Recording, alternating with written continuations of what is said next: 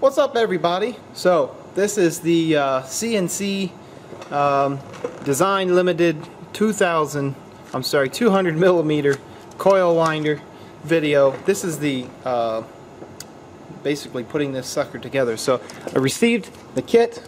I do have everything in here except I can't find this particular capacitor, so I'm gonna make sure that I'm not mistaken, or maybe I lost it. That's okay, I probably have some of those somewhere. So these are basically all the parts, and this is my tripod, but all the electronics are in here, and I'm going to be assembling this today. Blank circuit board to start with, a few other more delicate components in there, some resistors and such in here. Oh look, there's already one populated. So anyway, so this is what I'm currently putting together right here, and so I'm actually behind the scenes here. Don't let anybody know I'm behind the scenes, and I just wanted to give you a kind of a quick overview of kind of like, you know, all the stuff here. This is step one, assembling. Yeah, I'm going through this fast. Assembling the circuit board, because this is like the back end here, so I don't know if I'm supposed to be showing you this, but I don't think it matters. Then it goes through all these steps, step by step by step by step by step. I mean, a huge amount of information here. And then the third step is the wiring assembly, and then you're good to go. So I kind of wanted to show you that brief overview, just so you guys kind of get a feel of what they've put together for the consumers here, and they've done a good job. This is the software.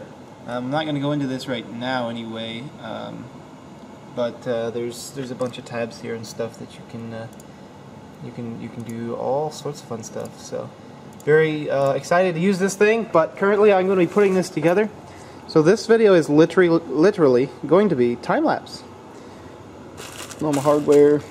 If you didn't see the last video of me unboxing this, I go through each component a little bit more in detail. So if you'd like to watch that, I'll put a link in the description. Slide reel.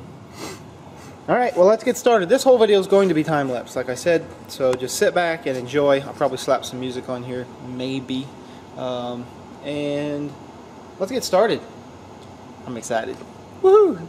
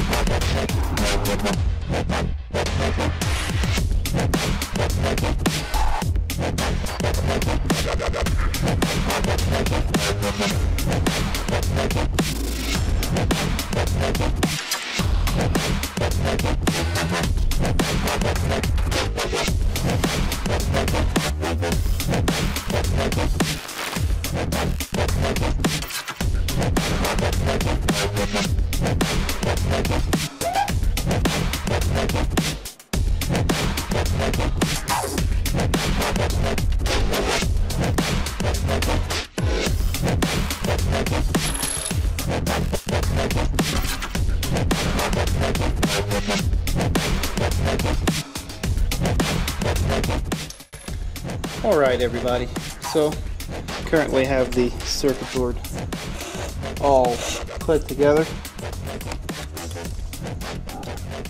I did not find that one 2.2 microfarad capacitor, so I'm going to have to find one. I've probably got one laying around, just got to dig it up. But yeah.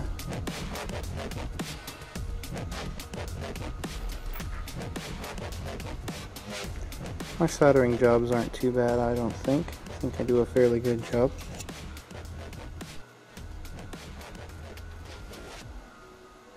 I didn't solder those up, those are those pre-made boards. The only real problem that I had was getting these in the slots and the standoffs, the DIN rails. I put them in square, but you can see they're slightly angled, so they're just a fraction off, but that's not really a big deal. The only other thing, I originally put these two LEDs that they sent me. I put them in here, and soldered them in and then realized that they're supposed to be standing off. That way when you put the box on, when you put the lid on like this, they stand out of the box. So I happen to have some LEDs and I popped some new ones on there. I didn't read instructions well enough. So you've got the connectors on the side here, USB for the interface with the software, the power jack, I believe, and the remote control. I gotta look at what some of these are even for. Nope, that's the power jack. So I'm not 100% sure what that one is yet. Figure it out. Let's see what it says. Oh, it doesn't say. Maybe it's on the top. Okay, auxiliary. That's what it is. DC and USB and speed control, hand speed control. So I'll find that other capacitor and solder it on there, and then we'll start the mechanical assembly. All right.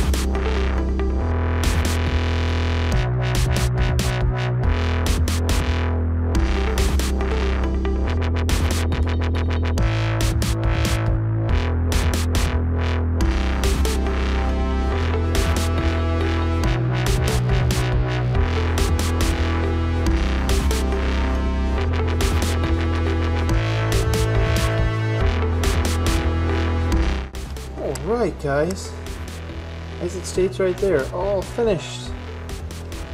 It's all finished and done. Well, with mechanical assembly,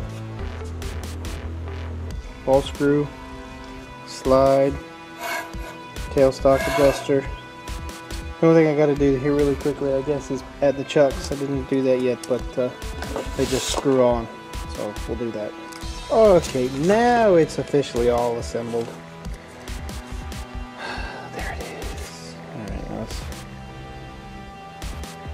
Time to I checked some alignment here, and it looks as if you can see there's a gap on one side than the other, so I'm going to loosen this bracket. This must be turned a little because this slot's a little sloppy. Now if I have to, I'll readjust this. I'll get these all lined up a little better, but it slides and then clamps down.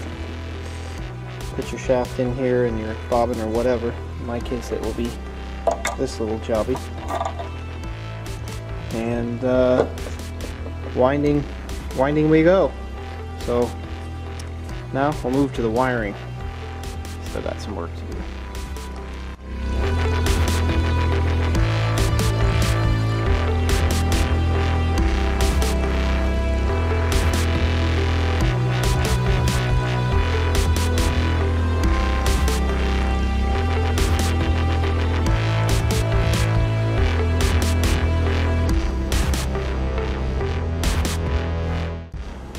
Oh, now I'm getting close. Wired up. Lid is on. Wires are connected. Come out over here. Show you the bottom. Earlier I thought there was some screws that were too long, which were the ones that you see right there. And come to find out, there is a reason for it, and it's because these wire looms holders get connected on there. So the wires just go over to the motors, and that's the only wires on this whole thing, is just the motors. We'll find out how they don't crash, because I really don't know. So we'll find out how this thing actually functions. It's probably a set somewhere, and find some more instructions. So the only thing I had to complain about thus far really is just one thing.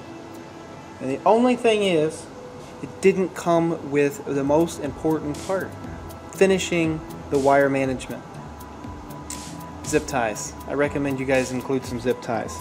I put one about every, I don't know, 2 inches on my unit here, all the way across the bottom as well.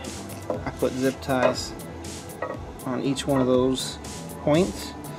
And I find it very important. Wire management is one of the most important things, and so you did a good job for routing, but man, that's the only thing I recommend. Pitch in a couple of, 50 cents worth of zip ties. It'll make a better wiring management. Anyway, really that's it. And it's just because I'm anal about my wire management. So next up, I'm going to put this little controller together. I may even just do that last. I'm not really in a hurry to put this part together. I do have one extra. Might find a good place for that on the bottom. So yeah, so that's it. That took me roughly, let's see, 4.5. I didn't even start to, so let's say 4 to 4.5 hours to complete. It was nice that this particular unit, this whole assembly was together right here, and this whole assembly was together. That would have taken me another, I don't know, 20, 30, 40 minutes, maybe even longer because of all the small pieces in here. Don't forget to tighten up your Lovejoy couplings, and we're going to plug it in. We're going to try it out. We're going to see how it works. But it's almost lunchtime, so I'm heading to do that first. I'll finish this before lunch. Let's do that right now.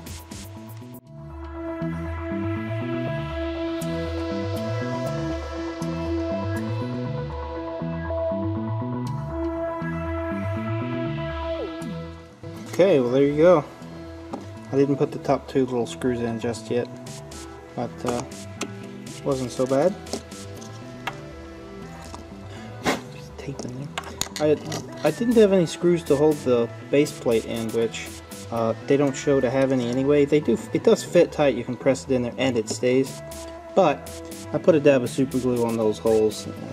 Let it dry and then I'll close it. I'll be ready to test. Alright, it's lunchtime. We'll be testing this thing after lunch here. See what happens.